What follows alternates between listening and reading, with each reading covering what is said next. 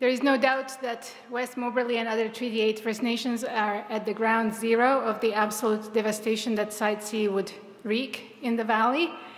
But make no mistake, if Site C happens, we will all pay. We will pay through our hydro bills. We will pay through the loss of credit ratings. $9 billion is a whole heck of a lot of money to buy 165 jobs. The Geothermal Association, as of right now, says they would employ 2,000 people to produce the same amount of energy. And Treaty 8 right now and the landowners, the Peace Valley landowners, have 7 court cases happening on behalf of themselves and actually of all of us. And we had a bad experience with one dam on the river. It's called W.A.C. Bennett. And it created a reservoir that has a shoreline of 1,770 kilometers long. I'm not sure how many square kilometers it covers, but at its narrowest point, it's 2 kilometers wide. At its widest point, it's 5 kilometers wide, and it's roughly 225 kilometers long. That reservoir killed a lot of animals once the flooding was complete. Whole herds of caribou drowned because they couldn't cross this great body of water because of all the debris that floated in the water from the forest that was flooded. They'd run out onto a floating debris up to 400 meters out, jump and swim across, then couldn't get out on the other side because there was debris on the other side, and they swam until they drowned. And most of these animals that died were caribou, which is the reason why in the late 70s, my elders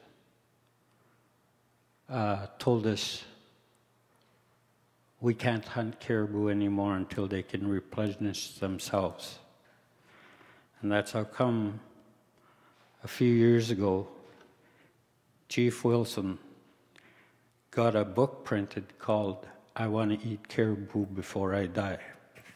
What W.A.C. Bennett Dam did, Site C is going to do, except on a smaller scale, because it's going to be a smaller reservoir. It's going to only be 83 kilometers long, roughly 2 to 3 kilometers wide. So what happened to the mountain ungulates is going to happen to the foothill ungulates, the deer, the moose, the elk. But it wasn't just ungulates. There was bears, there was fishers, there was martens, there was lynx, coyotes, foxes, wolves, wolverines that were found floating in that river or in that reservoir. And BC Hydro never ever, to this day, ever told the general public, Mother Earth is sick. She's very sick. And that has been happening for a long time now. If Site C gets built, the water will not be healthy. There'll be mercury, methyl mercury from the trees it covers. There's going to be silt that's going to wash off the banks and float downstream. That river will no longer be a river of water. It's going to be a river of silt. I don't know. You know, I don't know when or who can really say, but someday soon, Mother Earth's going to die. She's going to stop producing. And we are, as a human race, are going to die also. Everything here is going to die. And these people don't get it. Government and industry don't get it. We're going to need a lot of help to protect this mighty river.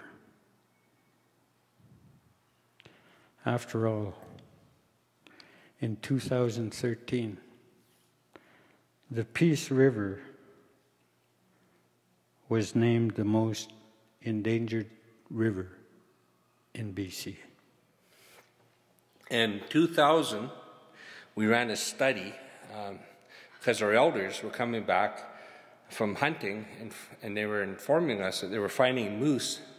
The moose that they harvest, there was something wrong with them. They'd open them up and get ready to process them and take them back, and they would find not normal things in the body cavities, cysts, sores, foul smells. When you're dealing with wild game, you get used to a certain type of smell. And when there's a difference in that smell, you notice it right away. And they would find green fluids in the body cavity, and so they would just leave it and go away. We ran a study in 2004 called the Petroleum Contaminant Study, where we went out there and looked around to see what was happening. We found out that we identified 7 sumps and 13 flare pits. These are things that they use in the oil and gas patch out there. We tested them, and 75% of those sites were contaminated above and beyond federal provincial levels. So this is one of the big arguments that the OGC had, Oil and Gas Commission had, and the province, was that, well, you can't prove that the animals are drinking this water and eating the soils. So we went out there and set up cameras. And this is the $1 million shot that we got. This is about a 4-year-old, 3 to 4-year-old young bull, got his head down. This is actually the most contaminated site that we had found up there. And he's drinking the water out of that site. And this is how the sites are. They look like just an open field. But they fenced off their clean water and left the other ones open still. We had to go back and say, well, you did a good job there, but you need to take that fence and put it over here, right? We don't mind them getting into the good water. We just don't want them getting into the bad water. BC Hydro announces that the mercury levels in the reservoir are diminishing. Well, our study, I don't know if everybody saw our little event that we did yesterday, but our study, we performed a study on the fish, and it's showing that it's not diminishing, it's actually increasing. Last year, this is my son again, I got lots of pictures of my son because he's easy to take pictures of. I bought him a fly rod. We went up the Sekunka River. This is one of the other rivers. This is something the province says. Well, go somewhere else. There's lots of places. Go somewhere else and fish. Well, when we went up the Sekunka River, I took him fly fishing. He caught his first little fish on the right, and he was pretty excited about it. And then we caught a pike, which was kind of surprising because pike are usually a lake fish, and we caught it out of the river. But, I showed him how to get it and get it ready. We're going to go home and we're going to cook it on the fire, and he's going to feed the family. He caught the fish and he's going to provide for the family. We hopped in the truck and drove across the bridge to turn around to head out, and we found this sign on the other side of the road. It was nailed to the back side of the tree. You can see the road in behind the sign there, and the sign says, "Notice the concentration of selenium in the waters of the Blind Creek is above the Canadian Drinking Water Guidelines." What does that mean? Holy, does that mean can we eat the fish? Or what? Now, there's a coal mine up Blind Creek. And there's a coal mine on all these rivers, all these other rivers that we have there. And all these other rivers have selenium issues like this on them. So when the province says, go somewhere else, where do we go? Where can we go? In the I think it was in the early 50s, late 40s, BC ran a commercial fishery off of Moberly Lake and another lake there called Gwillem Lake for the war effort. They were catching the fish and they were feeding the troops out of that. And they over-harvested out of the lake. About 5 years ago, they came to us kind of with their hat in hand and their head bowed down, said, "We have to inform you that you need to stop fishing the lake trout or they're going to become extinct. They're going to become extirpated out of Moberly Lake. We have to actually intervene and develop a recovery plan." So we had to voluntarily shut down the fishing on Moberly Lake. This is a lake that we live on. The lake trout are our salmon. You know, they're high fat content. They're like the bull trout, and the elders really like these. So we sit down and we start looking at, well, what is there? George had mentioned that the caribou are threatened, the grizzly bear and the buffalo, mountain sheep, goats, they're all threatened right now. The lake trout in Moberly Lake are being extirpated. Oil and gas has polluted the water and contaminated the moose. We know that now. There's a concern about the medicinal and edible plants, of the spraying of herbicides, and the oil and gas. The oil and gas process of excuse me, cleaning up a site is called solution by dilution. That picture I showed of the moose with its head in the water drinking the pond, well, the company would go in there with a big pump, stick a hose in there, and then spray that water into the bush, onto the plants, and get rid of it. That's called solution by dilution, and then they would just bury the site. They'd bring in loads of dirt, and they'd bury it. They wouldn't actually clean it up. There's no studies ever being done on what happens to the plants when those things are being sprayed on them. So we have been involved in management, I guess, for generations, thousands of years. Up until BC Hydro, there was fish in the rivers and the lakes and the streams. When BC Hydro came in the last 50 years, they've polluted the waters so much that we've lost the fishing industry up there. So this is the stuff that we have to face with. This is a comment from Sarah Palin. Everybody knows who Sarah Palin is. She's from way up north. And it just, when I read this, it boggled my mind. I was like, how can anybody say something like that? You know, if caribou need to be sacrificed for the sake of energy independence, I say, Mr. Caribou, take one for the team. I talked about the fact that we're fighting with a mining company. Well, this is the mining company. We never opposed mining. We opposed where this mine was. We asked the mining company, let's find another spot. They brought in this ADCAR system, which was a system where they were going to dig a trench and then sidewall mine in, and then they would dig another trench and move everything over and fill that trench up, and it was called active reclamation, which looked really good.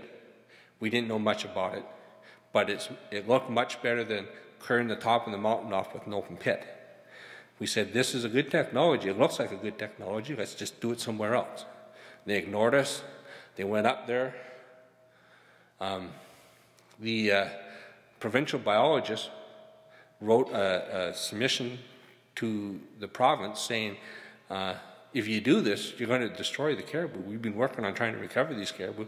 You're going to directly destroy the core wintering range of threatened caribou. The provincial government ignored their own lead scientist and issued a bulk sample permit.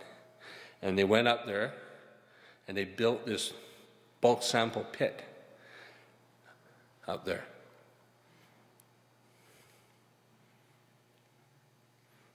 This is an accident.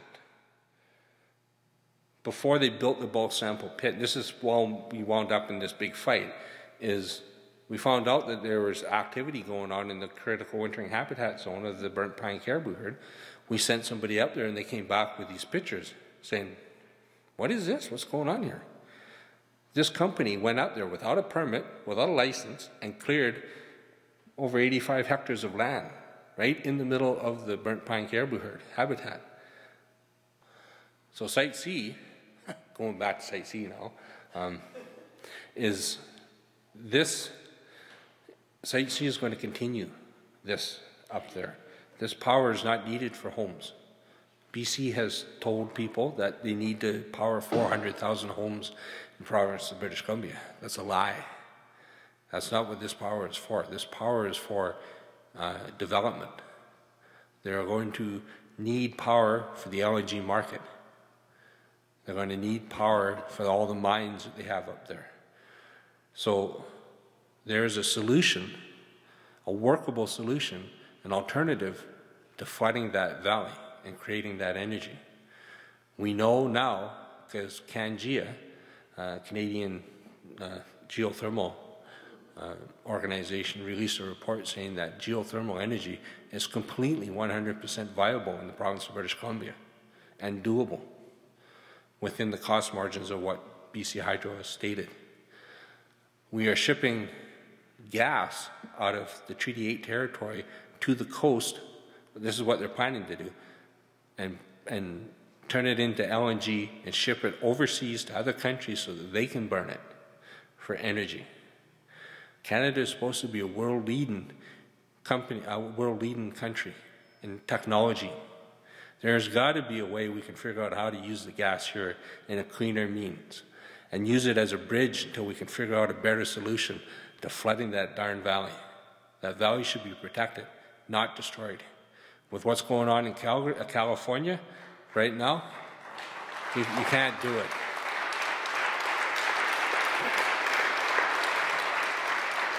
So our little thing that we did yesterday was to try and wake people up to what's going on. Site C started as a $7 billion idea, a bad idea. It's now a $9 billion mistake. By the time they're done, it's going to be a $12 billion nightmare. And we're not going to be able to pay for it.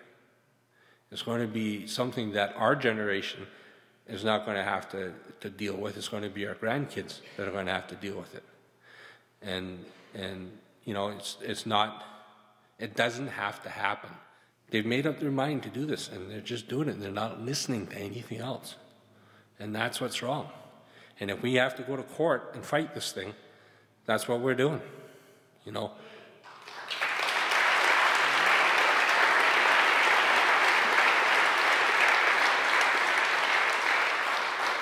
So right now, like, I'm hoping that you're all, having heard all this, thinking in your head, what can I do? Well, hopefully you also all have this little card that was handed out, because this is part of the new campaign, nosite-c.com. The funds will be gathered. You can do it 3 ways, actually, but the funds will be held in trust for the 3 nations, West Moberly, McLeod Lake Indian Band, and Prophet River, and they will go to cover these legal fees. Site C, beside being an example of utter environmental devastation, is also a social justice issue. It's a social justice issue, obviously, for First Nations, but also for everybody in the North who is currently seeing the price of their fruits and vegetables go up, and they will go up in the South as well as the California drought intensifies. A government with vision would recognize the potential of Site C to provide, as Sarah said, fruits and vegetables, the building blocks of nutrition for 1 million people. It would lift the shadow of the dam so that the farmers and landowners, some of whom have been hanging on for generations and putting their own substance into maintaining their farms because they can't afford to invest, knowing that the dam might go in any time. A government with vision would lift the shadow of the dam and invest in a thriving agricultural sector that would provide food security for BC families. If things continue with plans for Site C, fruits and vegetables will soon become an item of luxury for BC families rather than a daily staple, first in the North and then in the South. At the end of the day, when we say this is a threat to fundamental human rights, you can disregard everything else that I've said. The basic test you can ask is, what are the First Nations saying? And since they're saying no, as Canadians committed to human rights, we have to say no as well.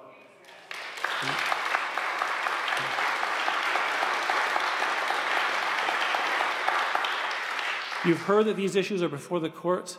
And these will be some of the most important court cases to go forward, because they're going to pick up the standards that were raised, the standards that were set in that Silcotin decision, and they're going to take it that next step. These are decisions that go to the fundamental issue of whether this is a country that abides by the rule of law, whether this is a country that abides by its international human rights commitments or not. And these cases deserve your support. Thank you very much. What this government's doing, the provincial and the federal government, what they're doing to the land and the sea and the air is devastating. I hate to think what my grandchildren are going to have to grow up in. People have got to stand up and speak and do something to stop this madness. These big corporations, they own the government.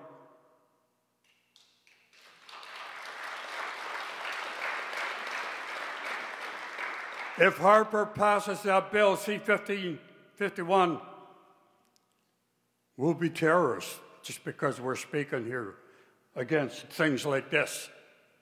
I raise my hands to all of you. And it's time to say enough is enough. Haitska, ja,